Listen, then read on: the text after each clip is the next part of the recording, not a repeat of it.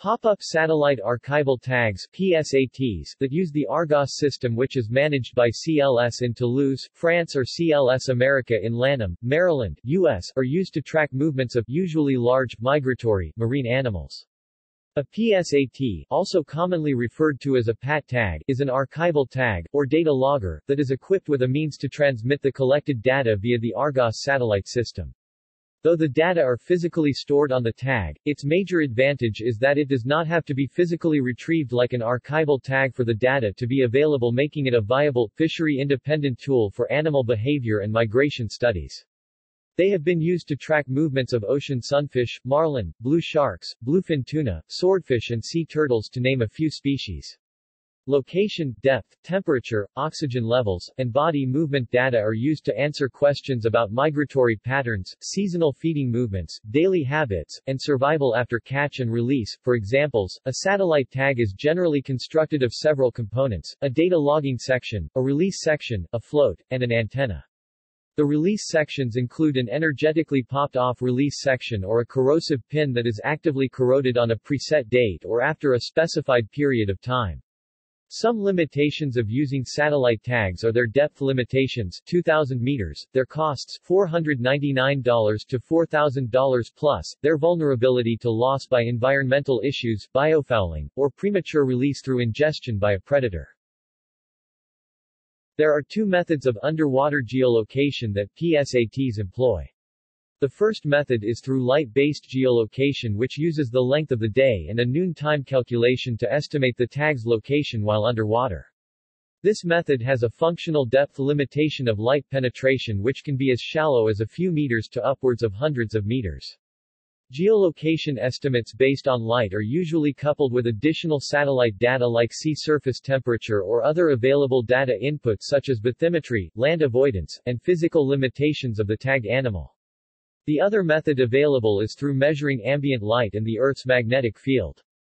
This method has a functional depth limitation equivalent of the maximum depth limitation, generally 1,800 meters. Magnetic-based geolocation is generally not coupled with additional satellite data or other inputs, and relies on the Earth magnetic field for latitude estimations and light, noon time for longitude estimations. General information. Pop-up satellite tags range in length from about 125 to 215 mm, 4.9 to 8.5 in, and weigh 36 to 108 grams in air. A tag must be small compared to the size of the animal, anywhere from 3 to 5% of the total fish weight, so that it does not interfere with normal behavior. These tags record information such as temperature, magnetics, acceleration, light level, oxygen levels and pressure at set intervals of a few seconds to several hours. Data are often collected for several weeks or months, but with new advances in memory technology, micro SD cards tags can store data for centuries. PSATs record data in non-volatile memory so that data are retained even if the power source fails. When the PSAT releases from the animal on which it was attached, it floats to the surface, and begins to transmit data to the Argos satellites at a frequency of 401.65 MHz plus or minus. Therefore, the tag does not have to be physically recovered for the data to be obtained. Summarized data illustrating where the fish's migration started and ended is usually recovered from the tag within about 7 days. However, tags can transmit significant amounts of oceanic data for months after they release from the fish.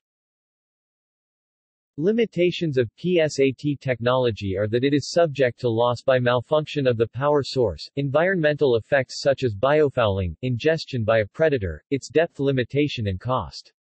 Most PSATs have internal software designed to detect damaging or sub-optimal conditions that will trigger an early release and transmission of data.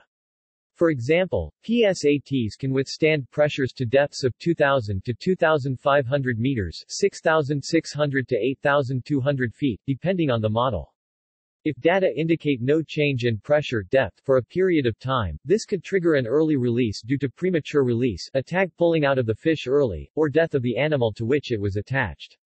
Such internal checks can alert researchers to unexpected or undesirable events. Ingestion by a predator is more difficult to detect in the sense of forcing a tag to report, however, in data processing it is indicated by an immediate loss of light and an increase in temperature that stabilizes while it is inside the predator. Types. Using light level. The most popular method of determining an animal's location underwater requires the tag to acquire light levels throughout the day. Observing the length of the day, from when the tag observed the first light until the last light, the tag can determine its latitudinal location, with accuracy exceeding 1 degree. From the length of day the tag computes the noon time which is converted to a longitude location, with accuracy averaging about 0.5 degree or 30 to 50 nautical miles. This method of geolocation is suitable for animals that inhabit clear waters near the surface. At depths or in turbid waters, light-based geolocation does not work as well due to light attenuation. It also does not work well during the equinoxes when the length of day is globally uniform. Manufacturers of this technology include wildlife computers, microwave telemetry, and low-tech wireless. Star Adi is in the development phase of a pop-up satellite tag as well. Using Earth's magnetic field and light level. Another approach to geolocation couples light and magnetics. This method measures the total Earth's magnetic field for latitude estimations while using light-based noon-time detection for longitude. These tags measure the Earth's magnetic field on their built-in magnetometers throughout the day and then take the average value as the tag's daily location. Average accuracy of this method is approximately 35 nautical miles. Manufacturers of this technology include Desert Star Systems. See also: acoustic tag, animal migration tracking, data storage tag, GIS and aquatic science. References. External links. CLS is based in Toulouse, France and is the service provider of the Argos system. CLS America based in Lanham, Maryland is the North America and Central America service provider of the Argos system. Variety of PSAT products offered by Desert Star Systems. Description and specifications of a PSAT offered by Microwave Telemetry, Inc. Description and specifications of a smaller size PSAT offered by Microwave Telemetry, Inc. Specifications of a PSAT product offered by Wildlife Computers. Description of a smaller mini-PAT offered by Wildlife Computers. Specifications and description of PSAT made by Lowtech.